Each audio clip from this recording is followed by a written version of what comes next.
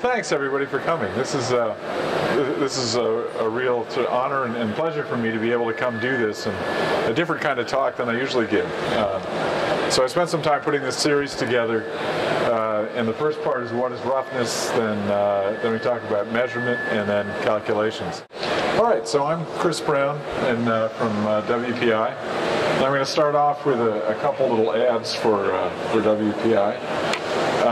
And in particular, in just a month, we're going to have our second seminar on surface metrology for the Americas. It's actually continuing a series that we started on International Conference on Surface Metrology. And the emphasis is going to be on education. We'll have 2 days of tutorials and a day of workshop and a day of standards meetings. And there'll be triple sessions of tutorials. We have stuff that will be material for all levels of users, from people just starting with surface metrology to advanced. And WPI is home to one of the 3 labs of its kind in the United States, academic labs, that is dedicated to fundamental work on and standards on surface metrology. So we're looking for people to partner with, and we're very happy to have Olympus as one of our partners. So in this talk, I want to discuss the advantages and importance of understanding roughness, and have some look at current and future perspectives. So surfaces cover everything. Roughness is important. And manufacturing is often about getting the surface you want with the properties you want, roughness being one of those important properties. And so that's what we're doing in manufacturing. One of the questions, though, that is worth looking at is what is roughness and who decides? So when a product is designed, the designer can specify the roughness of the part. Then it goes to manufacturing, they have to try to manufacture that. And then when it goes to quality assurance, somebody's got to measure it and verify it. So why is there roughness? Why don't we just make everything smooth? Well, part of it is cost limitation. To drive the sort of smooth surfaces down to lower levels costs more money. But lots of times we don't know what we want in a surface either. And it's always had the roughness, and so we're not sure what's going to happen if we eliminate that. So how can roughness be valuable? Well, it helps with things like adhesion, friction, lubrication, aesthetics, cleanability, seals. It's important. Here's a list that I've been putting together, and it's by no means comprehensive, of all the things that can be influenced by roughness. And some of these we've done some research on. Some we'd be delighted to have partners to research these things with. And if you've got some additions to the list, I'd love to hear about them. I'm sure there's more. Design is primarily done with form, and it's usually done with smooth, sort of what we call Euclidean shapes, because if we magnify them enough, we find they're spheres or cylinders or flat surfaces. But the surface texture or the surface roughness also needs to be designed. And one of the groups that I work with, ASME, has got designations for how design engineers are supposed to indicate roughness on surfaces. The most used kind of roughness, over 90% of industry, runs on RA, the average roughness. And we'll be looking at that more in the next few slides. One of the things to keep in mind, though, is this cutoff or sampling lengths, and that specifies the scale at which the roughness will be evaluated. And that's an important concept, and that will be a theme in this talk as well as the next 2.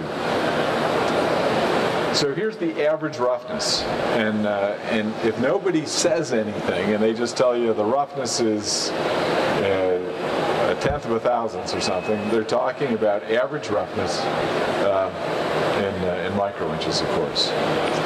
Now, the form is the larger scale, and those are the spheres and things that we looked at a moment ago. The finest scale is the roughness, and the waviness is what's in between. The other thing that we talk about in ASME B46 is the lay, and the lay is the directionality on the surface, or the anisotropy and how that's oriented. So this is a machine surface. We can clearly see there's the direction the tool passed, and there's a certain lay to the surface. And that can be important for many things. So in surface metrology, as I said, we talk about sort of three parts to the surface. The largest one is the form. So that might be cylindric, as in this part that we're looking at. Finest is the roughness, and intermediate is the waviness, and that's the way it can get broken down. Now, for the designer, they would like to know the relationship between the performance and the roughness. And so there might be some sort of curve that looks like this, and some sort of equation you could work with where the performance is some function of the roughness. Now, there's lots of different forms that this relationship might take. So here it looks like the rougher the better in terms of the performance. Quite often it's the other way around. We think the smoother the better for the performance. And then but oftentimes it's much more complicated. And we start thinking about the smoother the better for the roughness, and then there's some tricky things like friction, where if it gets too smooth, it's not going to be as good. So smoother is not always better, and this is why we're seeing double-sided tolerances on roughness. So here's an example of a rough surface, and this has been finished by lapping. And one of the interesting things you can see on this is it looks like we can see individual grains on this surface. And this is a surface that has been measured with an Olympus confocal microscope, and it's a valve seat. And so one of the questions you have is, well, how is this going to work for sealing? And what other kinds of properties or what other kinds of finishing might we use on this? So almost any kind of manufacturing you do is going to influence the roughness. And so trying to understand these relationships and how they'll impact the surface, as well as how the surface impacts the performance, is an important part of being able to design these things. Now, quite often, when we take a look at some manufacturing process variable, like feed or grit size or something, there's a relationship between that and the resulting roughness, and often it takes a form that looks something like this, or might see how that's generated. Now, the stuff that we see in all the textbooks, and that's the peak to valley roughness, is a function of the feed and the tool nose radius. So that can give us a kind of first indication about the roughnesses. And now the question is sort of what is the limit of the domain of applicability on that? So the development of this is actually pretty simple, and it's an approximation.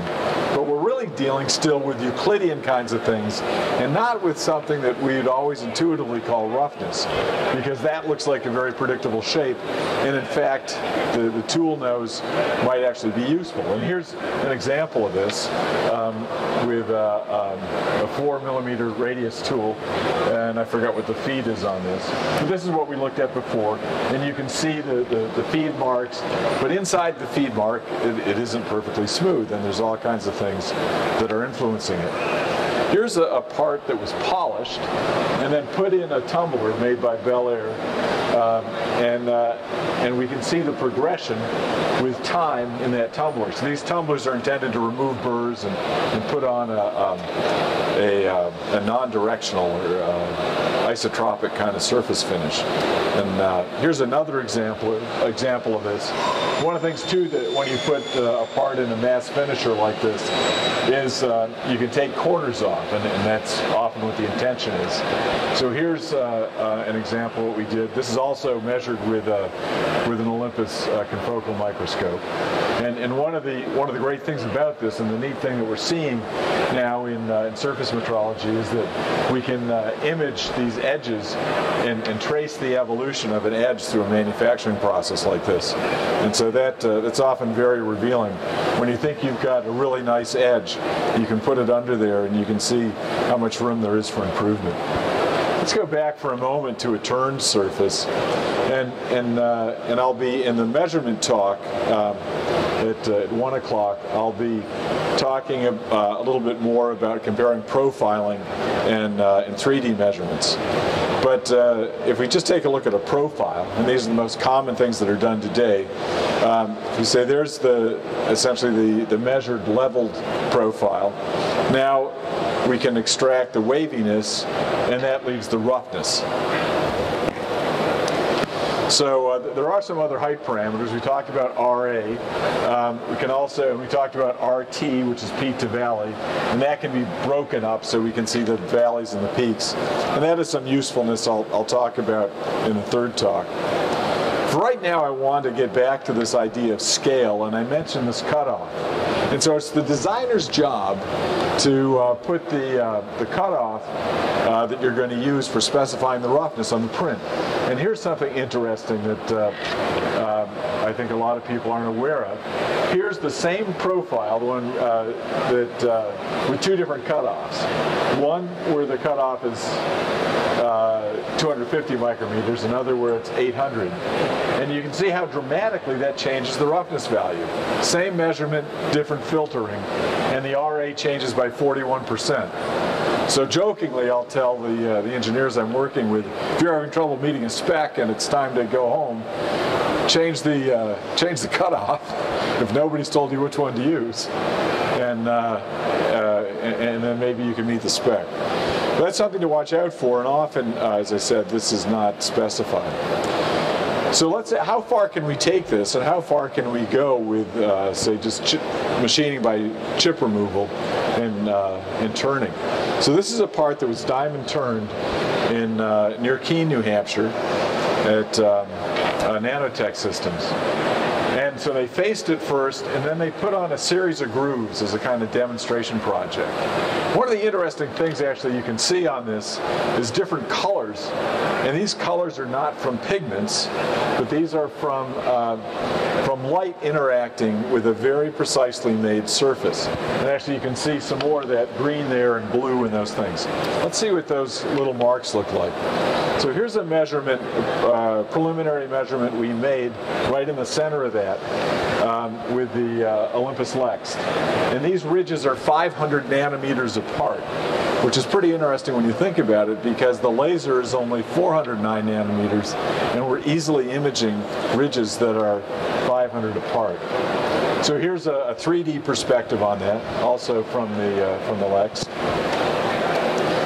And this is, and I'll talk about this more under measurement, but this is with a 100x lens with the zoom at 8 times. And as I said, these are 500 nanometers apart, these ridges. So, and these are machined in, with a diamond tool. So it shows how far, one, we can go with manufacturing to produce surfaces, and two, how well we can inspect them. Now, one of the interesting things about manufacturing surfaces is lots of times the very best surfaces we try to get are made with abrasive processes. So I thought it'd be worth it to take a look at some abrasives. And so one of the interesting things is the abrasives themselves are chaotic at fine scales, or in scales we can sense. It depends on what size they are. And this is a very interesting measurement. Now, this is a true color off the Lex, and it's measured with the Lex. Now, this measurement itself is a 10 by 10 stitch, so that we can show a significant part of the abrasive with several particles on there. And so each of these 10 by 10s is 124 by 124, so over 1 million elevations, 100 times to make that image. And there it is in true color. And you can see some of the light interacting, because this is an unused abrasive, with some of the abrasive particles in an interesting way there. And I wanted to credit the students who've done that. And I should mention, we're able to train graduate and undergraduate students to be making useful measurements in less than half an hour on the Lex. All right, so to kind of wrap things up here, So surface metrology, this is measurement and analysis of surfaces to better understand how to manufacture them and how they're going to behave. So one of the things that makes this particularly interesting is that we're trying to take a look at these surfaces and figure out how we can tell good surfaces from bad. What's interesting is that if we go to sufficiently fine scales, the surfaces are chaotic. In other words, they're a jumble of things, and they're not easily described by Euclidean geometry, and that's the thing that we're most used to talking about geometrically. So one of the things that our lab has been doing has been trying to find better ways to characterize these chaotic geometries. So what are we seeing in manufacturing surfaces? Well, as I showed you, the trend is towards greater control in the surface formation and try to push the form in Euclidean shapes to finer scales, like we saw those 500 nanometer grooves. And what this is, or the other thing we're seeing is greater sophistication in the measuring and analyzing of these surfaces.